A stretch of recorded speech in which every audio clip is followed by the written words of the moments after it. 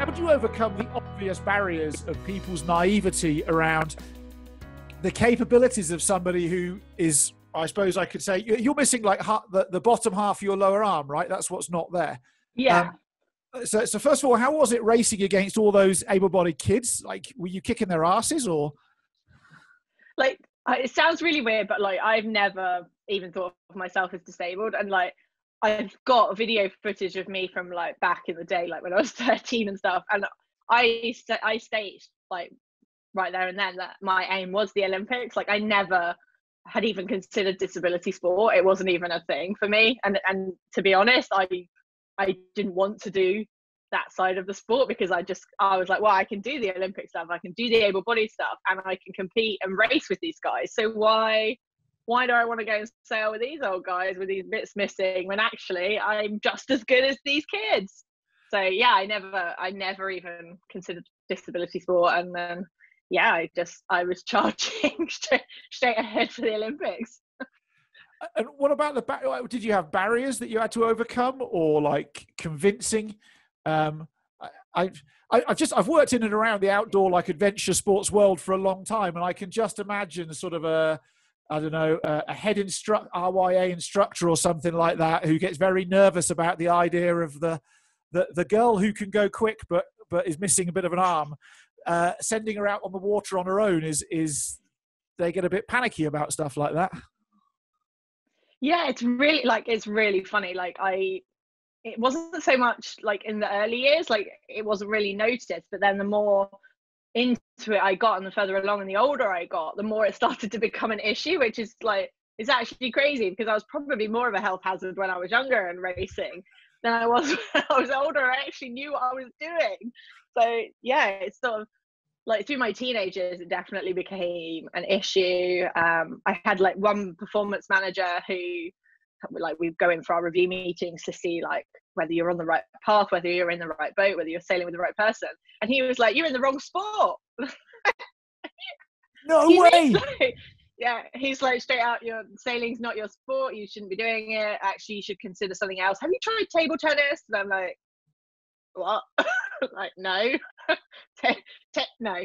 I'm sorry to anyone that likes table tennis, but just no. So no.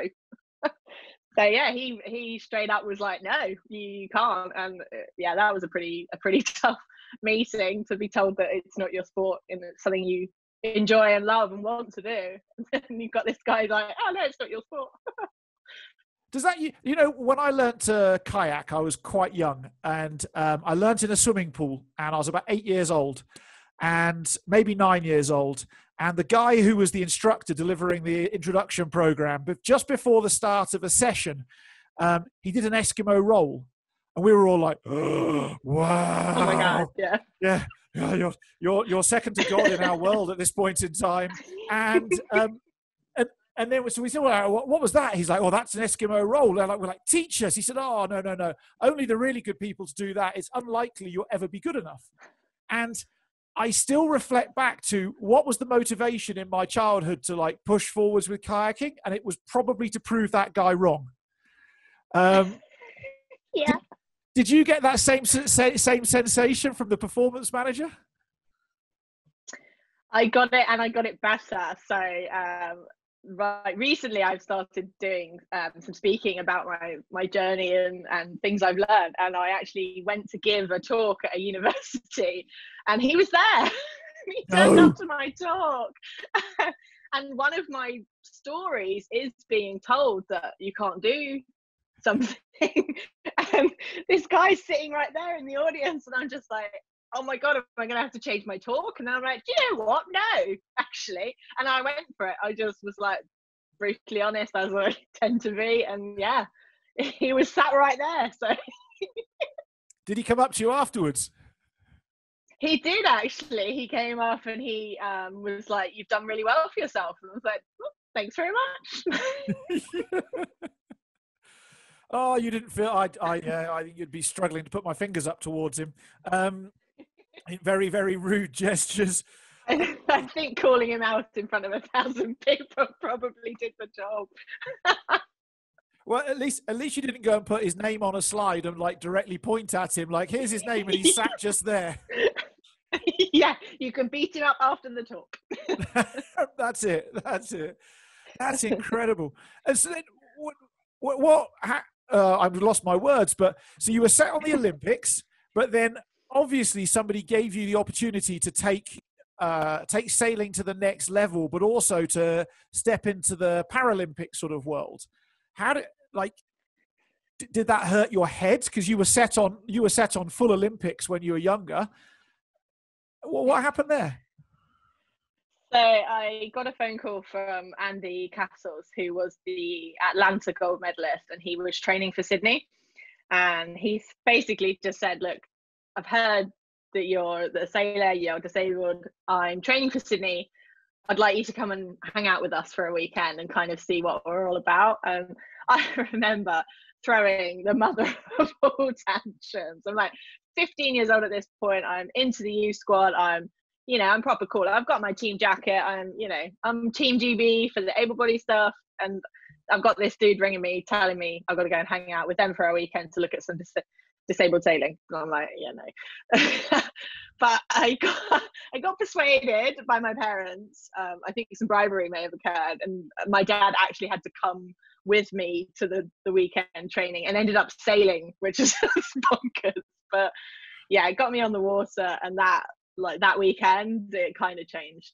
It changed everything for me. Like, my viewpoint was changed. Andy is such a legend of a guy. Like, he has the same attitude that I have, which is like, it's not about the disability. It's just about just going sailing, and let's just go sailing and race. And yeah, he showed me that that's what it was about, and that it wasn't a weaker side of our sport. It was just the same, just done by disabled people. So yeah, it was a real eye-opener for me. What was there a tipping point in that weekend where you were like, because I can imagine you sort of arriving a bit like, my parents have bribed me to be here, I'll kind of suffer it for the weekend, and next week I'll go back to being a junior GB person, and we'll put this behind us. What was there a tipping point? Yeah, so basically I was racing against Andy in his tuning boat, his sparring boat. So, and he handed it to us on a platter, and my dad was in the boat with me, and my dad's a good racer and he's strong, and we're fiery, and this guy was just handing it to us time and time again. And I think I was just like, this is not on. I don't like being beaten. So what is happening here? We need to do something. And just over and over again being beaten, and realizing that Andy's a pretty epic sailor here, and actually that it's not about the disability. And it's like, right, okay then. Game on, Andy.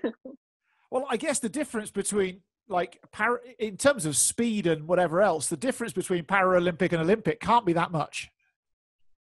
It's nothing. It's the same race course. It's the same boats. It's just done by disabled people. That's the bizarre thing about it. It's a genuinely inclusive sport, which is one of the coolest things, I guess. Yeah. And the times, roughly, you'll do the same times as the or whatever you want to call them, the others. The others, I like that. Yeah, it's crazy because for every regatta through the season, the Olympic and Paralympic classes race the same events at the same time. It's just literally the Olympics and the Paralympics where we get separated. So it's kind of, it's bonkers really, because you're like, well, I spend all year racing with these guys, and then we just, for the games, it's that 1 week where you've got to be Olympic and Paralympic as separate events. So nuts. And what do you have to do to adapt the boat or adapt yourself or whatever to to state the obvious, to compensate for being minus a hand? I mean, what do you have to do? So I actually didn't use any adaptations at all. The Sonar keel boat was the boat that I ended up sailing. Is an able-bodied boat. It's sailed by able-bodied guys all over the world, and yeah, I didn't have any adaptations. I didn't need anything, and the two guys that I sailed with barely needed anything. We had one bar that went across the boat, which was for Steve if he needed it, but I probably saw him use it once or twice my whole career. And John had a transfer bench which he literally slid from side to side, and that was everything. And it was quite cool because it meant we could go up against the able-bodied guys with our boats and just be like, yeah, cool, bring it. let's have a race. And it was quite cool to be in that position, to not need to adapt it to be on the same level.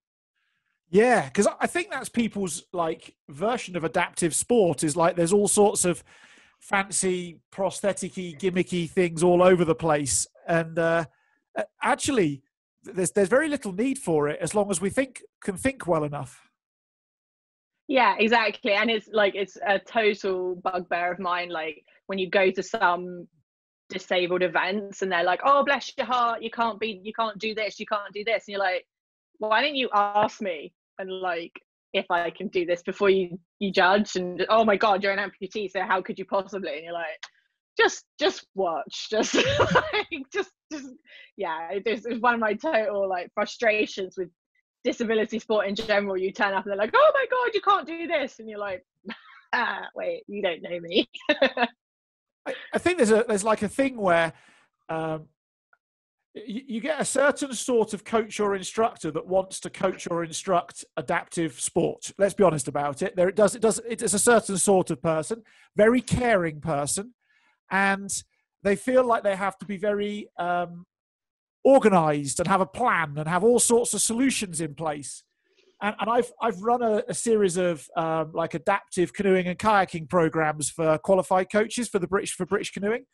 And the thing I say to is, don't have a plan. Just say to the person, show me what you can do.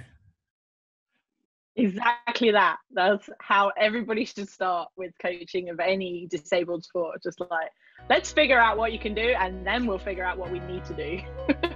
And it's really interesting because if you take that approach and put that into able-bodied sport and just say, show me what you can do as well, it's freaky about how much people can do and how little instruction and coaching they need. Yeah, it's a really cool approach, and I use it with all my other coaching, not just sailing coaching, like leadership coaches. It's better for you to show me what you can do rather than me just assume what you can do, because then we're going to be on the back foot from the start. So yeah, it's a much better approach.